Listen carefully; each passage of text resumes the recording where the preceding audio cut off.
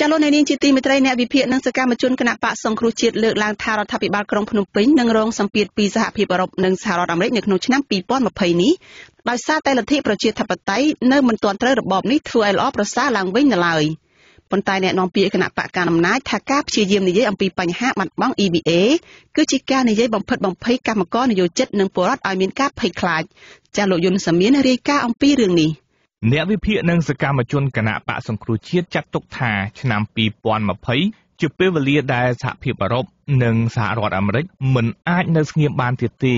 ព្រោះសហគមន៍អន្តរជាតិបានទុកពេលវេលាឲ្យរបបក្រុងភ្នំពេញកែខ្លួនជាច្រើនដងមកហើយប៉ុន្តែរដ្ឋាភិបាលហាក់មិនបានធ្វើតាមសំណើនេះនៅឡើយហើយថែមទាំងបន្តរំលោភសិទ្ធិមនុស្សនិងលទ្ធិប្រជាធិបតេយ្យទៀតផងសកម្មជនគណៈបកសង្គ្រោះជាតិលោកស្រីមាសលក្ខិណាដែលកំពុងភៀសខ្លួននៅក្រៅប្រទេសដោយសារតែការធ្វើទុកបុកម្នេញពីសំណាក់រដ្ឋាភិបាលលោកហ៊ុនសែនយល់ថាគណៈកម្មការអឺរ៉ុបនឹងព្យួរប្រព័ន្ធអនុគ្រោះ EBA ពីកម្ពុជាហើយប្រទេសមហាអំណាចមួយចំនួនអាចបង្កកទ្រព្យសម្បត្តិមន្ត្រីលោកហ៊ុនសែនដែលចូលរួមរំលោភសិទ្ធិមនុស្សលោកស្រីបន្តថាសម្ពាធសហគមន៍អន្តរជាតិនឹងបណ្ដាលឲ្យរដ្ឋាភិបាលលោកហ៊ុនសែនប្រឈមនឹងគ្រោះថ្នាក់មួយចំនួនដូចជាសេដ្ឋកិច្ចធ្លាក់ចុះការបែកបាក់ផ្ទៃក្នុងហើយពលរដ្ឋអាចងើបឡើងតវ៉ាប្រឆាំងនឹងរដ្ឋាភិបាល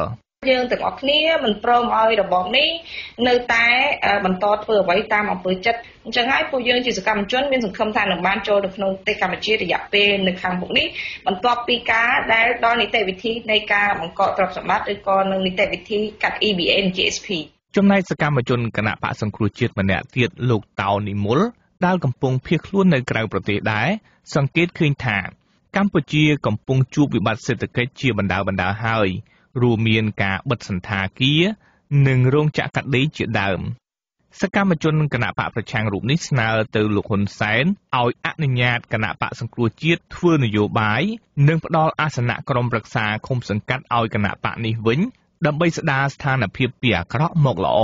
ខ្ញុំថាមិនយូរទេហើយជាមួយខែ2ខែទៀតនឹងមានការភ្នាក់ឡើងនឹងមានការបន្ទោសស្រាយនៅពេលដែលពលករគាត់អត់មានហៅថាថវិកាសម្រាប់ទ្រទ្រង់គ្រួសារនៅពេលនោះកំហឹងពលករទៅផ្ទុះឡើងហើយអ្នកណាគេដែលធ្វើឲ្យបាត់ EBA គឺហ៊ុនសែននិងរបបក្រុងភ្នំពេញហើយអញ្ចឹងនេះជាកដោបណ្ដានៅក្នុងឆ្នាំ2020ទោះបីជាយ៉ាងណាក៏ដោយរបបលោកហ៊ុនសែននិងគណៈបកប្រជាជនកម្ពុជា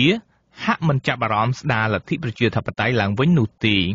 លោកហ៊ុនសែនធ្លាប់ថាកម្ពុជាកំពុងរីករាយនឹងលទ្ធិប្រជាធិបតេយ្យបែបស្រុកខ្មែរដែលកំពុងគ្មានវត្តមានគណៈបកប្រឆាំងពិតប្រាកដអ្នកនាំពាក្យគណៈបកប្រជាជនកម្ពុជានិងជាសមាជិកព្រឹទ្ធសភាគណៈបកកណ្ដាលអំណាចលោកសុកអេសានបានសរសេរលើប្រព័ន្ធ Telegram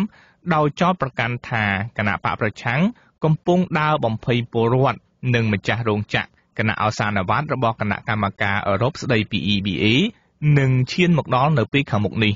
អ្នកវិភាគនយោបាយលោកកឹមសុខដែលកំពុងភៀសខ្លួននៅក្រៅប្រទេសពីការធ្វើទុកបុកម្នេញពីរបបលោកហ៊ុនសែនយល់ថាសហភាពអឺរ៉ុបមិនចង់ដកប្រព័ន្ធអនុគ្រោះពន្ធពីកម្ពុជាទេប៉ុន្តែដោយសារតែរដ្ឋាភិបាលមិនព្រមកែប្រែឥរិយាបថដូចសពថ្ងៃនេះទើបអឺរ៉ុបចាត់វិធានការប្រឆាំងរបបលោកហ៊ុនសែនប៉ុន្តែក្នុងកាលៈទេសៈដែលលោកហ៊ុនសែននៅតែរឹងត្អឹងមិនវិលទៅកាន់ប្រជាធិបតេយ្យព្រោះតែខ្លាចបាត់អំណាចសហភាពអឺរ៉ុបក៏ដូចជារកហេតុផលមិនឃើញដើម្បីអាចរក្សា EBA សម្រាប់ប្រទេសកម្ពុជាដែរគណៈកម្មការអឺរ៉ុបនឹងធ្វើសេចក្តីសម្រេចស្តីពីប្រព័ន្ធអនុគ្រោះពន្ធ EBA នៅខែកុម្ភៈខាងមុខនេះខ្ញុំយុនសាមៀនអាស៊ីសេរីពីរដ្ឋធានី Washington